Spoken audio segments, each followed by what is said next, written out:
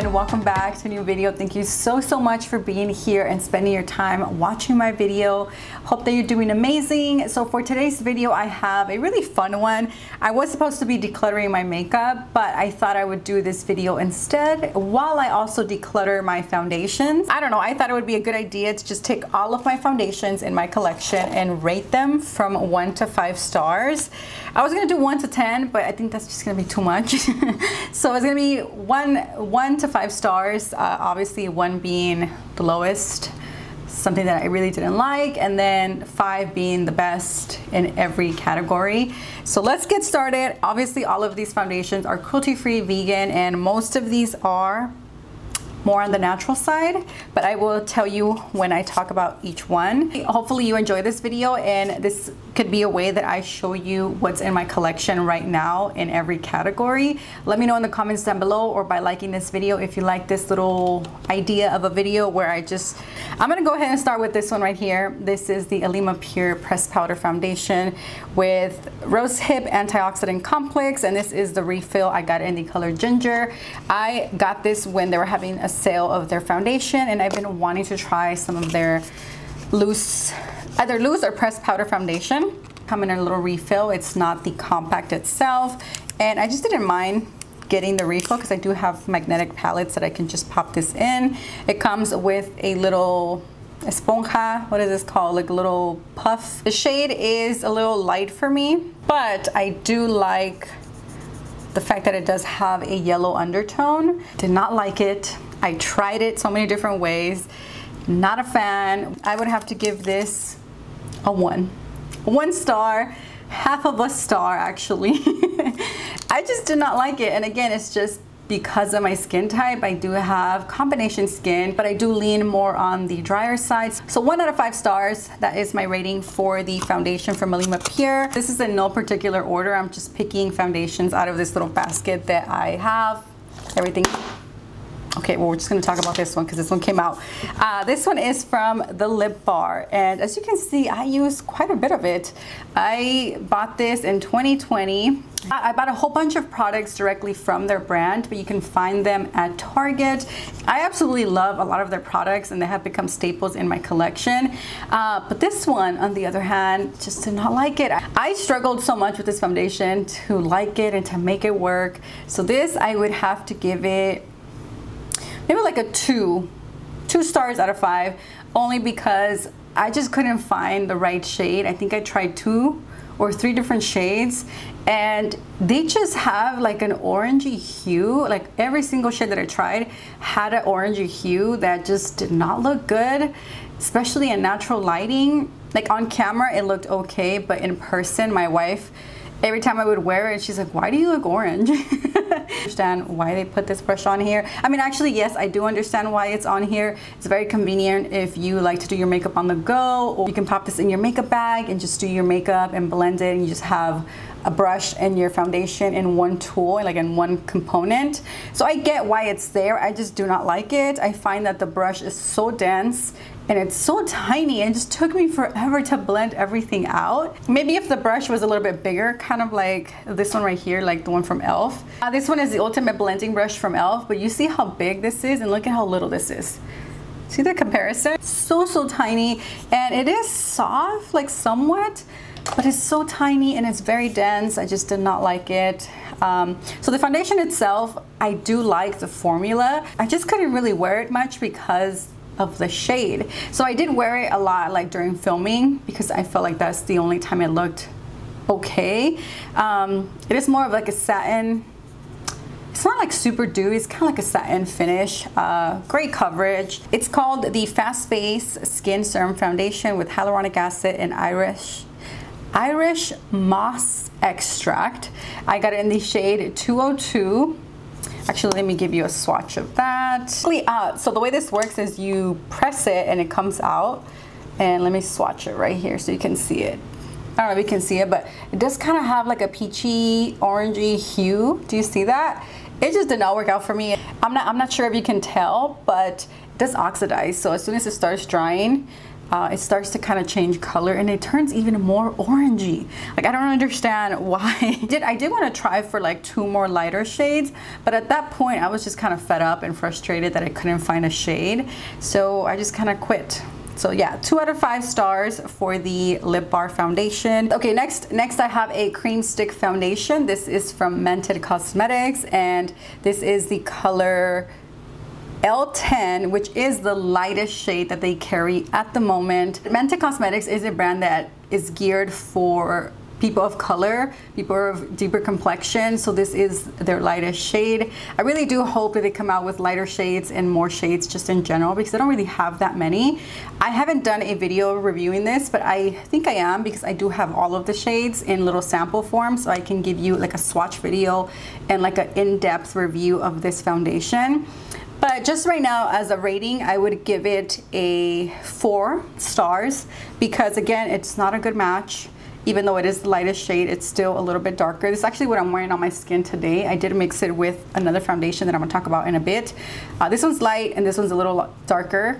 So I kind of mix them together to kind of give me a better shade. This is what it looks like. It's just a cream stick foundation. Love the formula. I think the formula is great. I do have a video where I use this. I'll link it down below. It's kind of like a get ready with me, but this is what it looks like. It's actually a really nice shade. I like the shade and the undertone. It's just a little bit darker. If they had 1 shade lighter, I would have to go with that one. Great formula, love the way it looks, love the way it blends. It looks like skin and it adds great coverage. So 4 stars out of 5 for the Mented Cosmetic Cream Stick Foundation. Moving on to another cream stick foundation. This is from Merit Beauty. I don't know when this video is gonna go up, but I did already film a whole brand review featuring Merit Beauty. If it's already live, I will leave it down below if you wanna check it out, but this is their foundation that they sent me to try out. Another stick foundation, this is what it looks like. This is in the color Bisque. Not my shade, it is on the lighter side. So this foundation can be used as a foundation or as a concealer under your eyes, and that is actually what I've been doing, is using it as a concealer instead of a foundation, or just mixing it with darker foundations to kind of create a custom shade. I would have to give this a 4 stars out of 5, only because the shade is not a good shade for me, and if I don't prep my skin really well, exfoliate, highly moisturized, serums and everything, it doesn't look great on me. It clings to my dry patches, it emphasizes my fine lines, and just doesn't look all that great. So I do have to prep my skin, so it's kind of a lot of work to make it work. So it's probably not something that I would buy myself. But moving on to the one from Exa Beauty. This is one of my favorite foundations, but it's not the right shade. I'm gonna have to just give you a better swatch, because this swatch is just not that great, but hopefully you can see that it is a little bit on the darker side for my skin tone. It does give you more of a dewy finish, and it does get more dewier throughout the day, at least on my skin. I got the color Seb 290, and this shade would have been fine if I still tanned like during the summer. Usually during the summer we go on vacation and I get tanned and I just lay out in the sun, but that's not gonna happen anymore. Now that I know the damage that the sun can do to you, I just stay away from the sun. Like, if I'm gonna go in the sun, I wear a hat, I wear SPF. So because of that, my skin on my face doesn't really change color anymore. I mean, maybe slightly, but not that much anymore. So this would have been perfect for summer if I was a little bit more tanner. But I still use this because I do love the formula. I do love how it looks. Very beautiful. I do have a whole review on this foundation. I'll link it down below, and if I have any reviews on any of the foundations that I'm talking about now, I'll leave it down below as well. Anyway, so I would have to give this a 4.5 out of 5. I love it, love the formula, love how it looks, it blends amazing. I did take away the 0.5 because it's not a good match. I would have to go for a lighter shade. So once I finish this one up, I will probably pick up a lighter shade. Moving on to the ones from Bite Beauty. These were sent to me as PR. I do have a whole video reviewing this foundation, so I'll link it down below as well. But this is a great foundation. I really liked the way it looked. It gave me great coverage, very buildable coverage. I would say like medium to maybe full coverage. I really liked it, the way it looked, and the color M55 is somewhat of a good match, not like perfect. It's been a while since I found a really good match for my skin tone, it's hard. My only con is the scent. I don't know why they added a scent. By Beauty is more like a natural brand, so I don't know why they added fragrance to their foundation. Hopefully they can reformulate and get rid of the fragrance because it does linger on the skin throughout the whole day. It even leaves my brushes smelling like it. It's kind of floral. I don't know how to describe it, but I don't really like the scent, so I would have to give it 4 stars out of 5, again, because I don't like the fragrance, and I haven't found the perfect match in this foundation line. So 4 stars. If you've been watching my videos for a while, you know that I do prefer more natural brands, you know, brands that avoid certain ingredients. I'm not 100% natural and not 100% a purist, not anymore, but I really wanted to try this out, so I picked it up. This is the Covergirl Clean Fresh Skin Milk Nourishing Foundation with coconut milk and aloe extract in the color 516 medium. So it's vegan, cruelty free. I don't know if you know that, but a couple years back, CoverFX was one of the biggest companies that went cruelty free, and a lot of them followed suit. So now we have Garnier and like other big drugstore companies that were not cruelty free. Now they're cruelty free, which is amazing. So that is why I wanted to support, and I really wanted to pick this up and try it out. The fact that it was a vegan and they used, it's not natural, but they do formulate without like certain ingredients. But anyway, the foundation itself is nice. I did really enjoy it. I would have to give it a 3 stars out of 5. It is a great formula. I love the shade. The shade is actually a great match for my skin tone, so that's a really good pro. But it does have these little flakes inside the foundation. It's kind of weird, but you apply it and you see all these little like flakes. You can just take them off and just kind of flick them off and they come off. But it's kind of annoying, so 3 stars out of 5. Hopefully they can reformulate and get rid of those flakes, because I was not the only one that noticed them. A whole bunch of people were saying that it was a great foundation, but it does have these little, I don't know what it is. It is so hot in here, so I'm gonna try to hurry up. And I do have so many foundations. Let's go on with this one right here. This one is from CoverFX. This is actually not even a foundation. Should I even include this in here? I'm just gonna leave it in here, even though it's not, I mean, it is a foundation, but it's kind of different. It's called their custom cover drops, and it's just these like pigment drops that you can add to your foundation to make it lighter or darker, or to bronze your skin. They have bronzers, highlights, and like pigments like this, like skin colors. And I love this. It is one of my staple products in my makeup collection. I think it's like a must. You can add this to a moisturizer and make your own like tinted moisturizer. You can add it to your SPF. It's just a pigment. It's very pigmented. I wouldn't recommend to use this on its own. Again, it's not really a foundation you can just use out of the bottle, unless that's what you really want to do and give it a try. I tried it. It is so drying.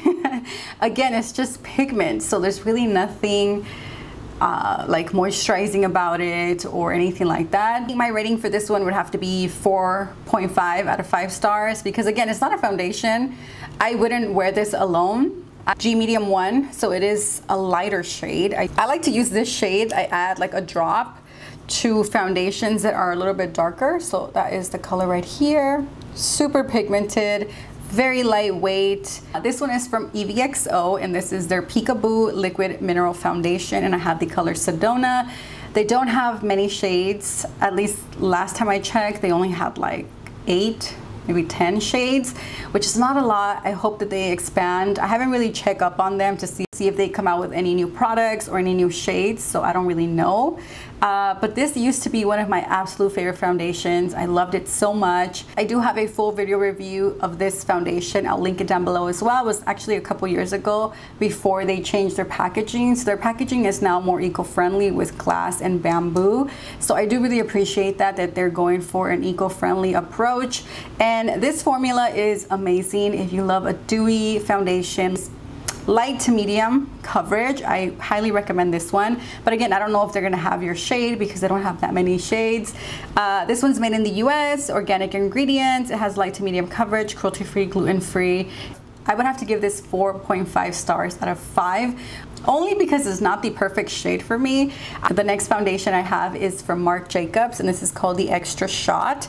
This is actually a foundation and concealer in one. I got the color, I have it in the color medium 260, and I did pick this up at Marshall's. If you watched my, I think it was like a beauty haul, full face of Marshall's makeup. This is the color right here, and it's actually a really nice formula.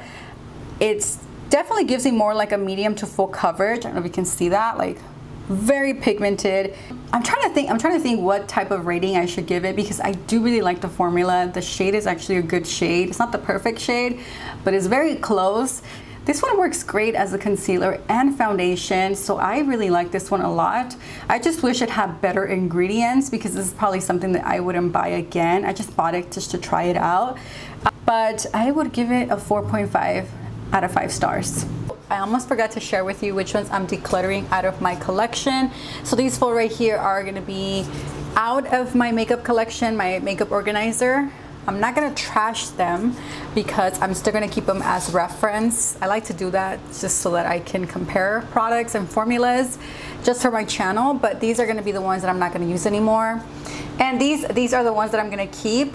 I really do enjoy all of these formulas, even though they're not like the perfect match. I still wanna keep them in my collection and keep using them. All right, so those were all of the foundations in my collection. I hope that you enjoyed this little rating type of video. If you did, give it a huge thumbs up. Don't forget to subscribe if you haven't done so. Thank you so much for watching, and I will see you on my next one. Bye.